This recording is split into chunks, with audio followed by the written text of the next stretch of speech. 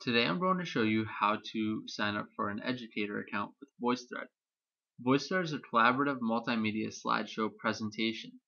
It allows you to add images, documents, and videos, and others are able to comment on it. It's great for collaborating with your students, with peers, with any other educators, or anyone else for that matter.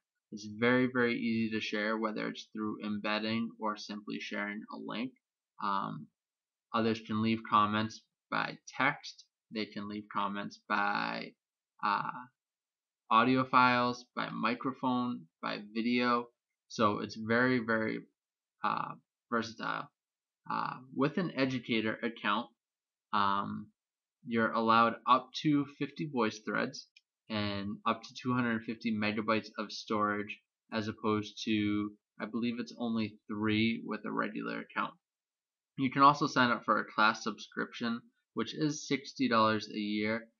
It's definitely a worthy investment if you feel like spending that money, or if you can find someone else who will pay for that, preferably the school or through some sort of grant. With the class subscription, you actually get 50 student accounts, so students will have their own login. You have up to 10 gigabytes of storage, and you have up to 1 gigabyte of storage per student, and you have an unlimited number of voice threads that you can create, but there is a limit of 50 per student, but that's definitely a great number. So why don't we go ahead and we'll find out how to sign up for a VoiceThread Educator account. So what you'll want to do is we're going to go over to products.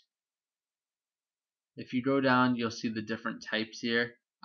We want to sign up for an Educator account. Once we click on this page, again, if you want to do a school subscription, if your district is interested, you of course have these options here. But right now we're going to do a single Educator so that you can have one for your own classroom. Down here you'll see some of the differences between a class subscription and VoiceThread Educator.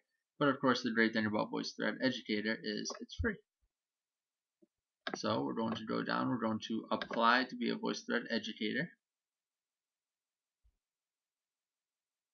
Now as you can see here, I obviously have my own, but instead of signing in, what you'll want to do is over here you'll see sign in, register, or need password. We're going to click on register, and you can go ahead and just fill in all of your information here.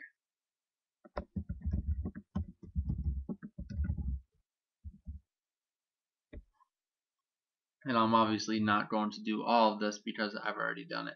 But once you finish all that information and you apply for it, once you register for your account, it should send you an activation link through your email that you can then click on and come back. And then once you're signed up for that account, then you'll be able to come back in, create your own voice threads, teach students how to use them, and I'll be creating another video to show you how to use VoiceThread with your students. So I hope this helped. Again, VoiceThread is an amazing tool, and I really recommend that you use it in the classroom.